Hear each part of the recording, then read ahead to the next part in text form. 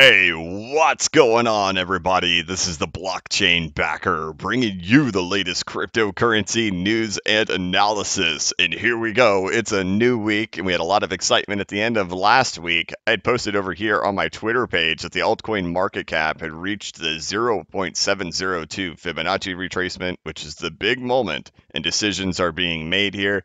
And it's true, we did. We came up and touched exactly on the 0.702. When we look at the total altcoin market cap right now, that's where we do still reside. So let's put this back on the 4-hour, and there you go. You can see it right there. We are still hovering right underneath this 0.702. So we need a breakout to the upside. Either this is the optimal sell point or it's the breakout moment that we've been waiting for.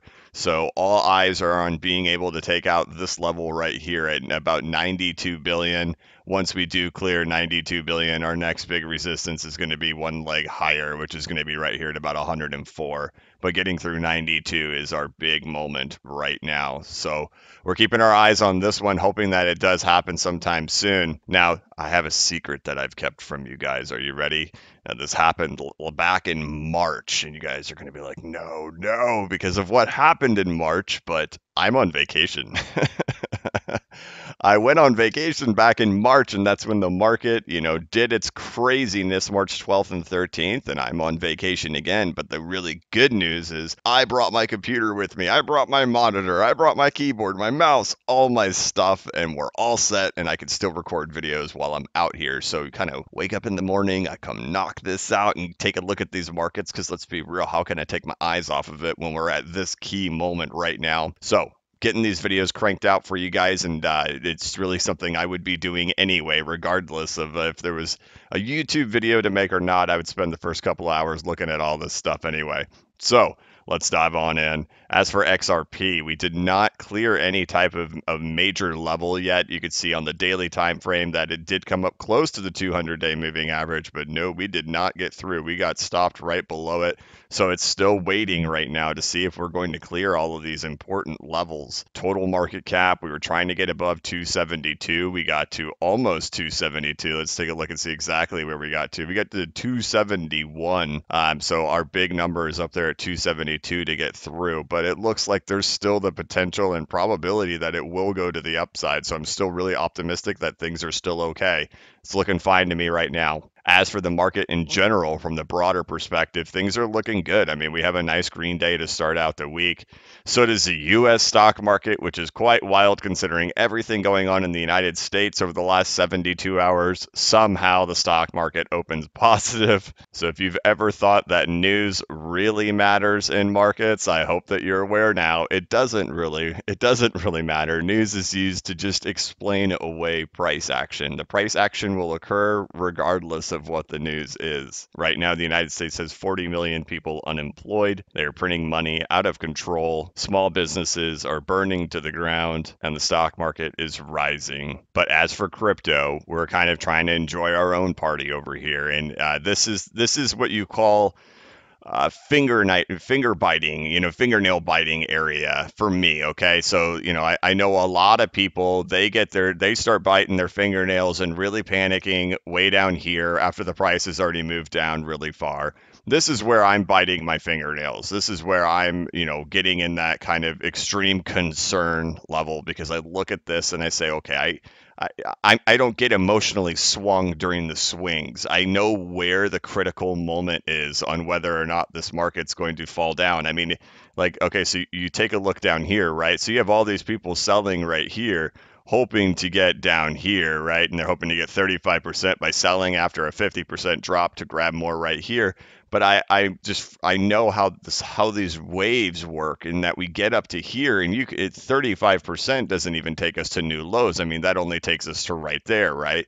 And I look at this and I say, okay, we gotta break up to the upside right here. It is so critical for this market to be starting a bullish cycle, that this level gets taken out right here, right now. So I hope that everybody kind of gets the message that I'm trying to put across right here, that right now is critical. Critical. The thing that we can do from a positive perspective is just look elsewhere to try to see if we could find places where this could possibly be doing something different. So like on Cardano, for example, we can see that it did clear above all these levels. However, when we take it over to the June top, you can see it's stopping right here at the 0.702. What are some other big ones? Let's go to Ethereum. Ethereum has taken out that 0.702, did get knocked identically on the 0.786 retrace. So let's hope it gets beyond that. And then if it does get beyond that, obviously the next stopping level is going to be $281 for Ethereum. So we've just got, guys, and this is really what it is when you get into the zone. And when we start grinding our way back up, it's all about finding those points where things are going to have a pullback. I know a lot of people want to look at these markets and they want to see just green candles, no red whatsoever. We need only greens. And then when they go green, I want to make sure that I'm the one who sells the very tip top before any red shows up on the board. However, we are going to get pullbacks along the way. So we're trying to figure out where are those places at so that way we can emotionally be prepared for those. So we're kind of at that moment right now. But one of the things that's super critical, and I know I keep saying that word, is that for the first step to at least say that things are okay and we can have pullbacks and not be too worried about pullbacks when they come, is to at least get through this level. If we get through this level, we're more than welcome to come up here and then come back down and do whatever we need to do, so long as that level gets taken out first at $92 billion for the total market cap. And then of course we'll take a look over here at Bitcoin and we could see that we are still just consolidating in our triangle. Now let me tell you this too.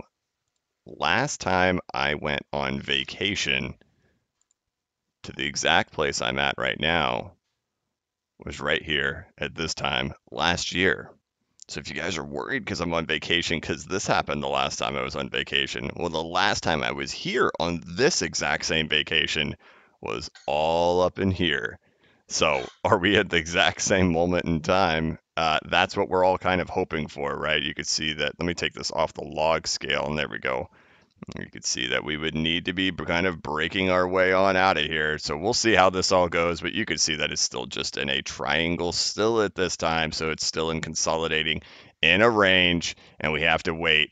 A breakout for Bitcoin is going to probably be the indicator that we see the rest of the market break out and gives us above all of our critical Fibonacci retracement levels. So guys, I know it's just kind of one more of those wait and sees, but it really does seem that we're going to have some type of decision come in really soon, whether or not we're going to get rejected off those Fibonacci retracement levels or we're going to break through them. But we've already had 2 days to consolidate underneath them. Let me go back to there. We've had 2 days now to consolidate underneath this level. I'm going to expect there's going to be at least another stab at it. Within the next 24 hours, we should stab at it again, and we'll see if we're going to actually clear out of it and get through it, or if that's going to be our major rejection. But the time is coming, and I'm going to expect it to get there and touch it again by tomorrow. So hopefully when I make my video tomorrow, we have some type of reaction at that point. And then let's get to XRP again, because that's what most people come here for. And it's just the same thing, right? We're stuck here underneath this 200 moving average. I don't expect to see a big move down at this point. It is seeming more and more likely that this was actually the 17.5-cent dip that we saw. As you know, it did it within just half of a heartbeat practically. Let's see, where is it? There it is. Just a complete wick straight down to hit it really fast is what we were looking for. I didn't expect it to happen that fast, but sure enough, that must be it. Now we're just waiting for this moment to come in here and clear out of here. I don't think it's going to come back and touch that again, guys. I think it is going to go to the upside. I have no way to guarantee that. So if you're sitting here saying, "Oh, I have to FOMO in right now," well, no, that's not what I'm telling you. But I'm leaning a whole lot less likely that we're going to come back and touch it again. I'm expecting for us to now find our way to squeeze on out of here within the next day or two. So time's coming. But all right, guys, we're going to keep this one pretty brief because I've got some stuff I need to do on my vacation. So I hope you guys are having a good morning, good afternoon, good evening, whenever you're watching this. Please follow me over here on Twitter at BCBacker. I want to thank everybody for watching. Please give this video a thumbs up. It means the absolute world to me. Like I mentioned, I always check it. I will absolutely check it even when I'm on vacation. Please subscribe to my channel and hit that notification bell so that way you can be notified of when I create new content and when I go live. As always, this is not investment advice and I am not a financial advisor. But if you ever need a pick me up or a little bit of reassurance, just remember that the blockchain backers got your back. Have a good one.